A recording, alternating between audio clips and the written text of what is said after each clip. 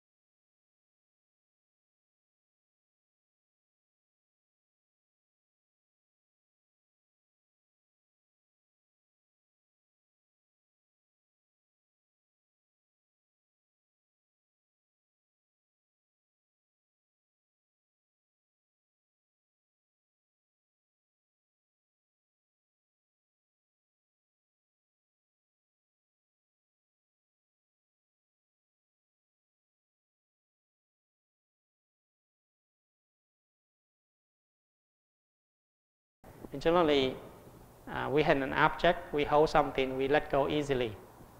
But our mind have no what? No object, right? It's only a image. Everything arises in your mind just like an image, right? It's like a cloud. It's like a foggy day. You cannot use a gun or a broom or a stick to hit the cloud, right? Just let the clouds be. It's calm and it goes. So anything arrives in your mind, don't try to fight. Don't try to agitate. All the thought come and goes. And do not add more. If you see a thought in your mind, do not add more. Or do not try to get rid of your thought. Because you know thought is like a cloud. How can you get rid of cloud? It's automatic, go by itself. So we have fears, anger, discrimination, despair. All of these things, negative thought is arrive in our mind during our one-day retreat, right? But do not try to hang on it. So this letting go is very simple. Just like if you are a mountain climber, if you climb a mountain, you carry a lot of stuff, then what? It's hard to climb, right? So, for example, a person who wants to climb to the mountain and to barbecue up there, what do he need to bring? A barbecue, some beef, some cooler, some beers, all those stuff. If he carries it in his bag, then what? He's very tired, right? So just throw all those stuff away. If you want to climb the mountain, just bring a Snicker, that's all. Or some bag of candy, very simple. You can climb up there, right? All you need is sugar or a bottle of water, right? This is a very simple way to climb the mountain.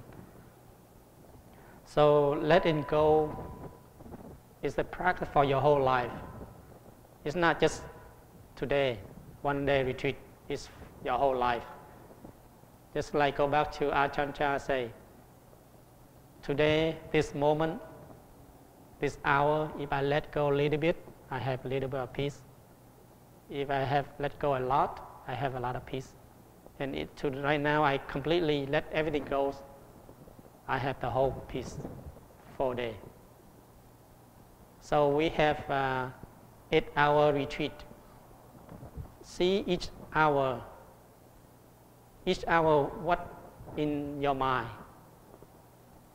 And in that hours, how much can you let go, right? You can see from your mind. Usually in the morning, people have a lot of thought, right? But in the evening, what?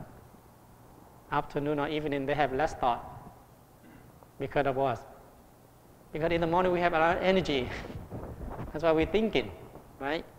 And then the whole day you're thinking, now you're tired. You want to go to sleep, or you want to let it go. So that's why we, as a monks, we have to wake up very early to meditate 4 in the morning. Because during that time, there's a lot of thought, a lot of crazy stuff, a lot of dream from 2 until 6. People usually dream at that time. We are in deep sleep. So if we have a lot of dream, in that we cannot control our mind. So that's why be a Buddhist monk, we have to wake up that time. Because at that time is a lot of thinking, a lot of dream, a lot of desire arrive from that period. That's why at 3 in the morning, that's the Buddha get enlightenment, right? So that is the way to help us to let go. So this is a story about these 2 Buddhist monks. I already talked about these 2 Buddhist monks. One day, these 2 Buddhist monks, they walking on the rivers, go to somewhere, people invite them to do a blessing. And they crossed the river. There's a beautiful woman. She's dressed in very beautiful. And she cannot cross the river because the river is a lot of mud, a lot of water. She don't want her dress to get dirty, right? So she just stayed here and watched the river. And two monks walks by and they ask her, why don't you cross the river? And she answers that she cannot cross the river because her dress will get dirty because she going to a wedding. She have to keep the dress beautiful and nice. So one of the monks carry her across the river. And the other monks, they just carry her and cross the river. So one of the monks put her down. And then the two monks walk in. And the other monk, in his mind, wondered, oh, this monk break the precept. We should not violate this precept because we should not touch. Our law is not touch woman, right? So this elder monk, he had break the law.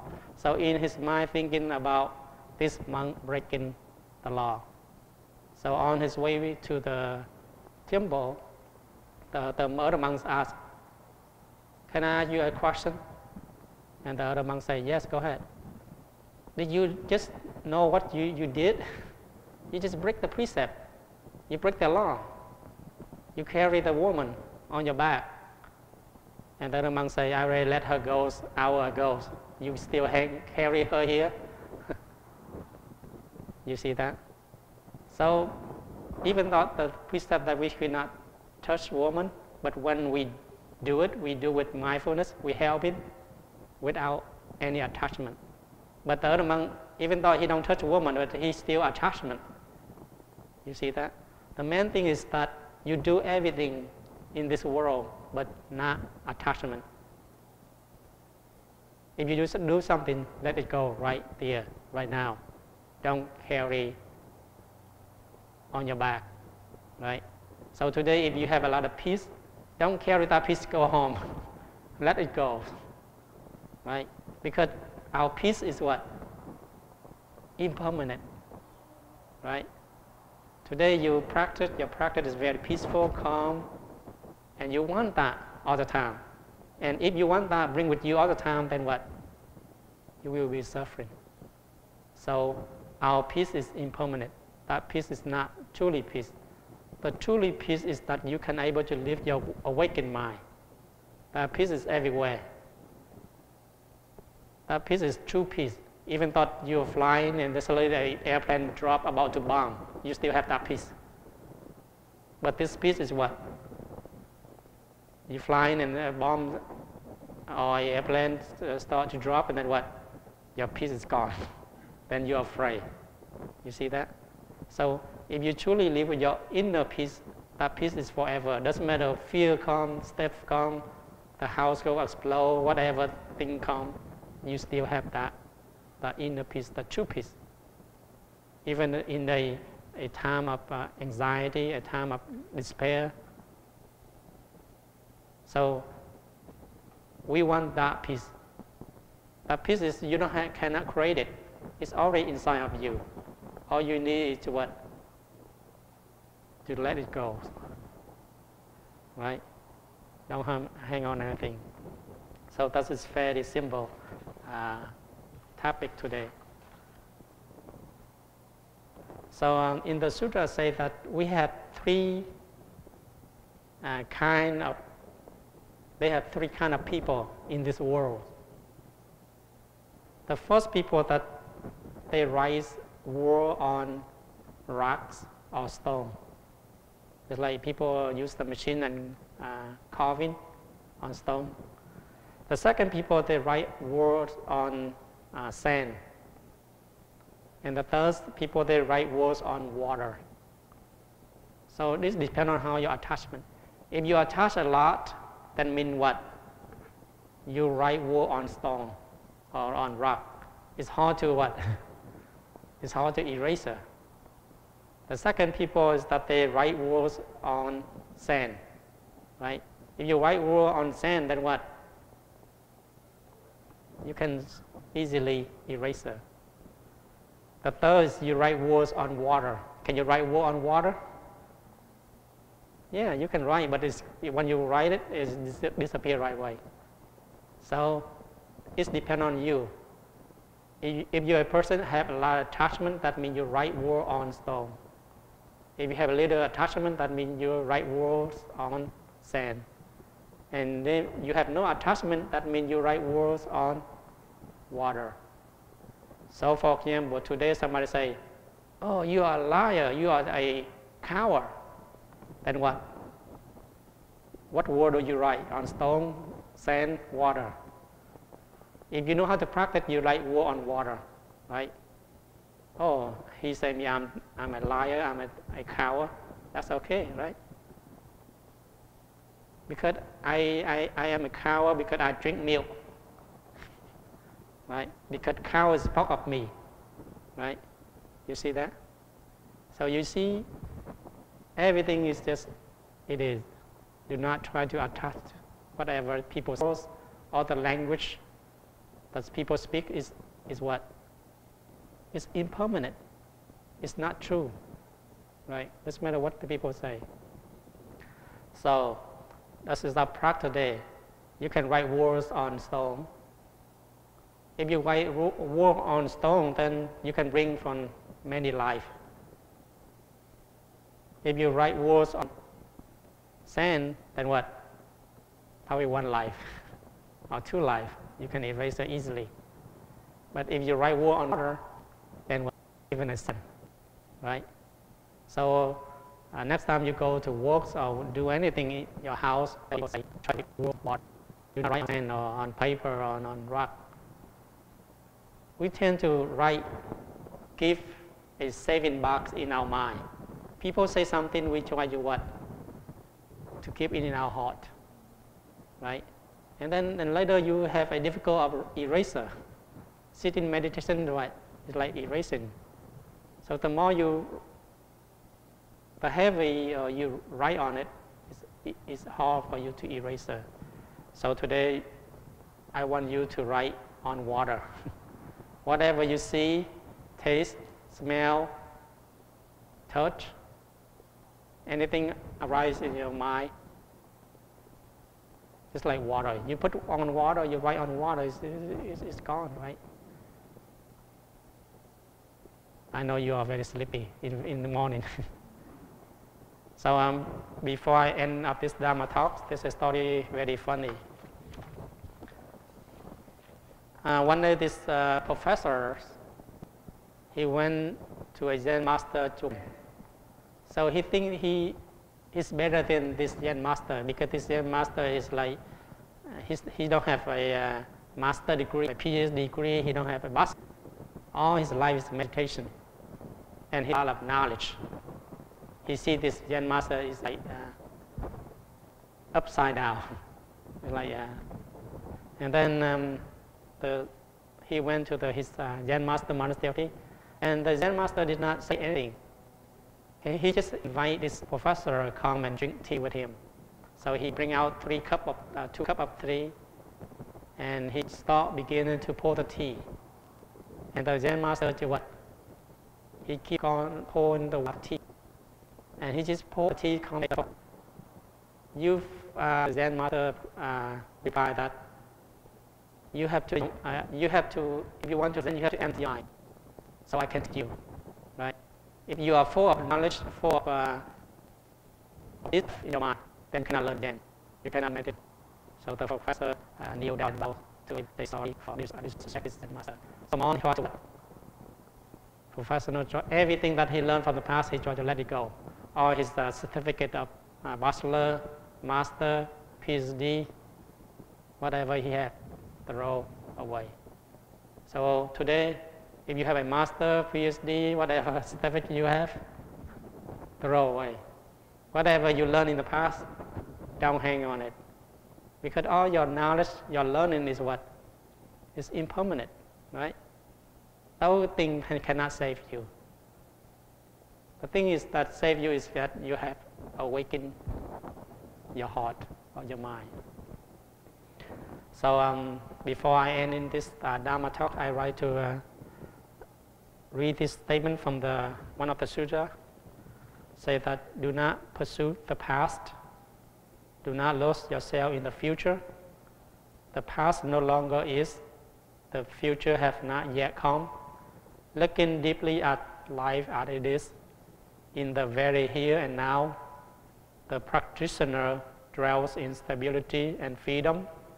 We must be diligent today. To wait until tomorrow is too late. Death comes unexpectedly. How can we bargain with it? The sage called a person who knows how to dwell in the mindfulness night and day, ones who know the better ways to live along. So this sutra talks about living along. Do not pursue past. All the past is what? It's history. It's gone. And do not lose yourself in your future. Most people, what? They think that the future is very long. Now they create, they try to make what future look like. And the past no longer is. The future have not come. So the past, the future is imagination, right? So if you want to look deeply what is life, is you have to live in the here and the now. That is life, right? Life is this moment. Life cannot be in the past. Life cannot be in the future. So each moment you live is the past, the present, and the future in this moment, in the here and the now, right? Do not get upset when any thought arrives from your mom screaming at you, your wife screaming at you in the past, and then there's a thought arises, and then you get upset, right? Because the screaming, the yelling in the past is gone, right? So if you try to fully live, the true meaning is that you have to live in the here and the now. This moment is true, right?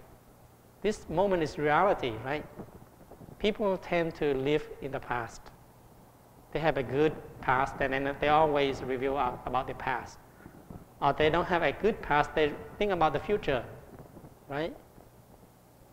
So the Buddha wants us to live in the present moment. That is the reality moment. Do not wait until tomorrow, because tomorrow will never come, right? Just like a story I already told you about. This man, he's selling ice cream. He's put aside tomorrow free ice cream. And children come and say, oh, there's a sign that tomorrow we get free ice cream. So the children, what? They're so excited. They so feel very happy. Tomorrow we will get ice cream. And then tomorrow they come to get ice cream, and then the boss say what? Tomorrow we'll get free ice cream. And then the children complain, why you say tomorrow is free ice cream? Why today is tomorrow? I say tomorrow is tomorrow. So tomorrow is what? It's never come. So don't expect to wait tomorrow and to practice. Practice whatever you can in that moment right now. So don't wait tomorrow, because you don't know your life will end right now, or end this afternoon, or end at this evening, right? You don't know your life. Only if you have the spiritual power to see your future life. It's like the Buddha himself, he's able to see the future life. But we cannot, we don't have that spiritual power, right? So live each moment. I want you today to live each moment. Each second, each minute, each hour is very important. That is life, right? So if we can live like that, we always what? Peace and happy. That is diligent. That's why the ending of this is that a person who likes to live alone. Alone here is not distant other people. Alone here is that in your mind have nobody, no attachment, right? Your mind is always stillness, always at peace. If your minds have thought, it means what? You live not alone. Even though you are alone, but you are actually not alone, right? You with your thinking mind, right? People say that, oh, today I have the whole day for myself, alone. Are you actually alone or somebody in your mind? Your mom, your dad, your children, your cat, your dog, your car, your bill, everything, all those stuff in your mind. That is not alone. Alone here is that you live in the moment without any thought arise, without any attach any thought. That is alone. So I hope you enjoy your one-day retreat being alone, right? Okay, thank you. We have 10-minute break, and then we do a meditation, and then we do a walking meditation. So during our meditation, we will sit facing the wall. So set up your cushion. Why do we face in the wall instead of facing this way? Because when we face this way, there's a lot of distraction. We usually face the wall, so you can able to see your mind easily. Okay, so you can rest 10 minutes and put your cushion on the sideway. Or you can go to a restroom or other stuff.